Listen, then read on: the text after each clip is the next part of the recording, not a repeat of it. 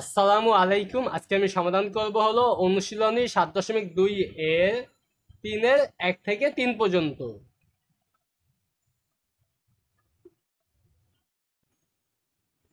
তো এখানে সমাধান করতে হবে, মানে থিটার মান নির্ণয় করতে হবে। tan 2 থিটার একটা সূত্র আমরা জানি, সেই সূত্রটা আমরা অ্যাপ্লাই করি। tan 2 থিটা মানে হলো 2 tan theta 1 minus tan square theta into tan theta আছে ইকুয়াল 1। এটা এক কথায় সূত্রটাই, আর পাশে দেখলাম না। tan 2 theta equal 2 tan theta by 1 minus tan square theta. তোমরা যদি ত্রিকোণমিতি করে থাকো তাহলে এই সূত্রের সাথে তোমরা এমনিই পরিচিত থাকার কথা। তারপরে 2 tan থিটা গুণ tan থিটা, তার মানে 2 tan square theta, 2 tan square theta, নিচে আমার 1 minus tan square theta equal দিয়ে এখানে 1। তারপরে 2 tan স্কয়ার থিটা, এই 1 মাইনাস tan থিটা ওই পাশে পাঠিয়ে দেই, 1 এর সাথে গুণ করলে ওইটাই, মানে 1 মাইনাস tan স্কয়ার থিটা। এবার এই tan স্কয়ার থিটা এই পাশে পাঠালে প্লাস হয়ে যায়, তাহলে দুইটা tan স্কয়ার থিটা আর একটা মানে প্লাস হইতে কি হবে, এখন 3 tan square, 2 tan square theta আর tan স্কয়ার থিটা কত, 3 tan স্কয়ার থিটা ইকুয়াল 1। তার মানে tan স্কয়ার থিটা ইকুয়াল 1/3। তার মানে tan থিটা প্লাস মাইনাস 1/3। এইবার লিখতে হবে এখন দুইভাবে লিখতে পারি, tan থিটা ইকুয়াল 1/3 এবং tan থিটা ইকুয়াল মাইনাস 1/3। এবার tan থিটা ইকুয়াল 1/3 মানে tan 30 ডিগ্রি, মানে tan π/6। আর এটা tan থিটা মাইনাস tan π/6। তারপরে এটা থেকে কিন্তু আমি ডাইরেক্ট লিখতে পারি tan theta equal tan alpha সূত্র অ্যাপ্লাই করতে পারি। tan theta equal tan alpha মানে থিটা ইকুয়াল n পাই প্লাস আলফা। তাহলে এখানে থিটার মান বের করা শেষ।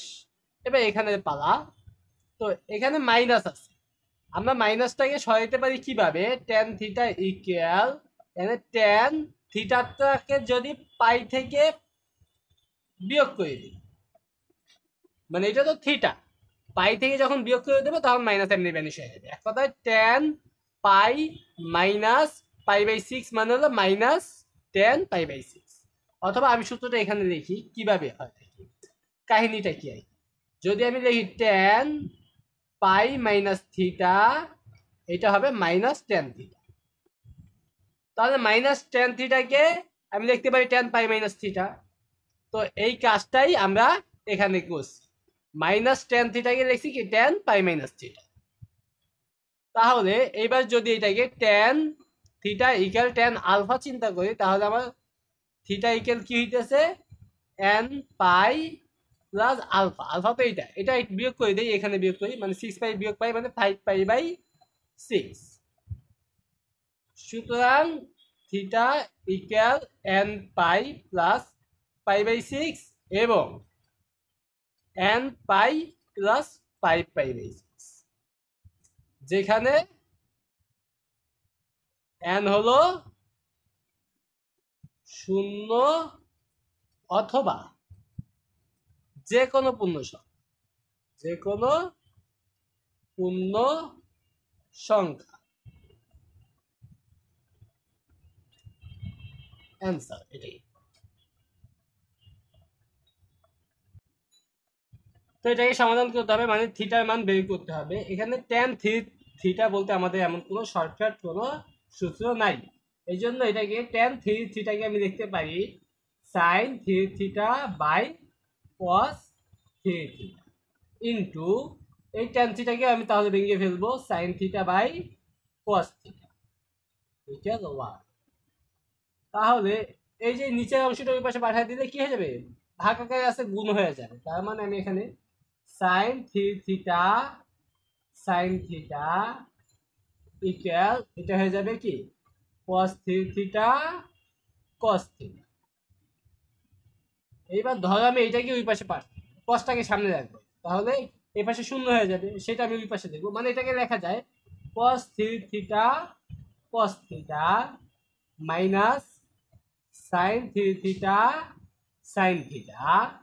ইকুয়াল 0।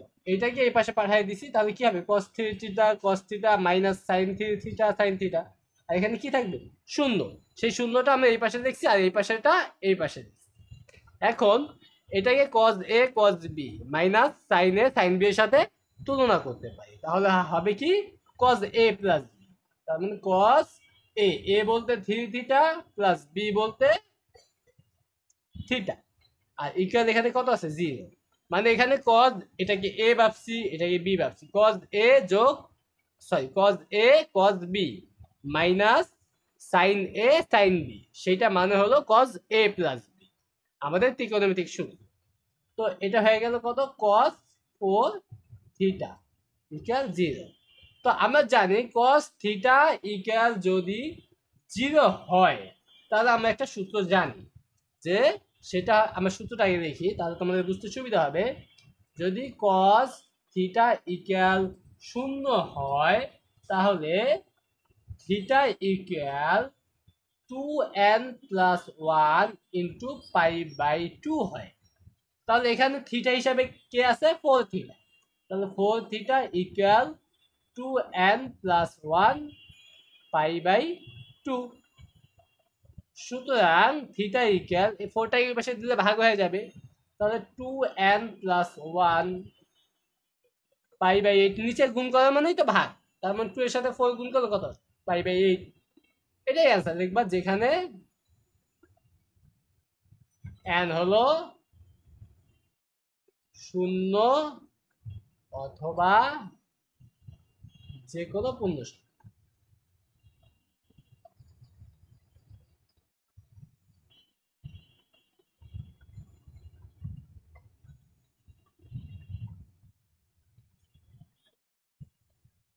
এই অঙ্কটাও 2 নম্বর অঙ্কটার মতো, সাইন মানে tan থিটা আছে, তার মানে এটাকে সাইন কজে রূপান্তর করলি। tan থিটা মানে আমরা জানি sine theta by cos theta, plus tan থিটাকে দেখতে পারি sine theta by cos theta equal 0।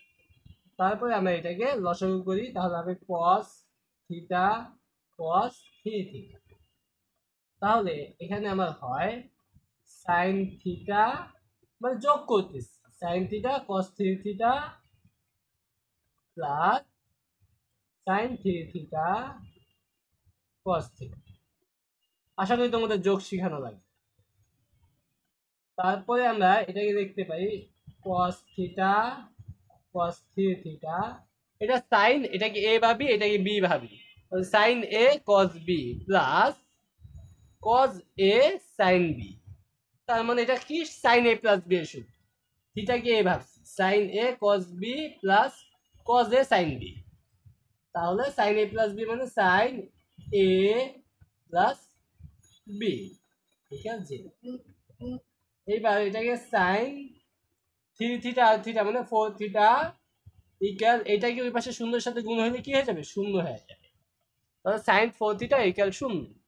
এখন আমরা একটা সূত্র জানি, সূত্রটা আমরা এখানে লিখি, যে সাইন থিটা ইকুয়াল 0 হলে থিটা ইকুয়াল n পাই, থিটা ইকুয়াল কত n পাই।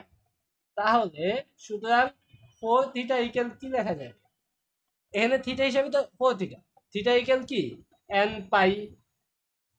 সুতরাং থিটা ইকুয়াল n π/4, তো 4টাকে ভাগ করে ভাগে পাঠাই দিচ্ছি, বা ওই পাশে পাঠাই দিচ্ছি ভাগ, আর এটাই অ্যান্সার। আমরা লিখলাম না, তোমরা কিন্তু লিখে নিবা যে যেখানে n হলো 0 অথবা যে কোনো পূর্ণ সংখ্যা।